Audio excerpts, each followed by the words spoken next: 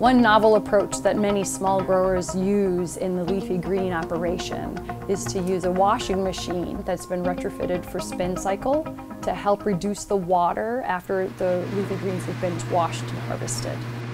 In the industry, there are drying units for leafy greens, but they tend to be highly expensive. So one advantage of this do-it-yourself model of the washing machine is it's affordable and more accessible to a lot more growers. While we know it is a common practice in the industry to utilize this type of method of drying, we don't really know the risks associated with it.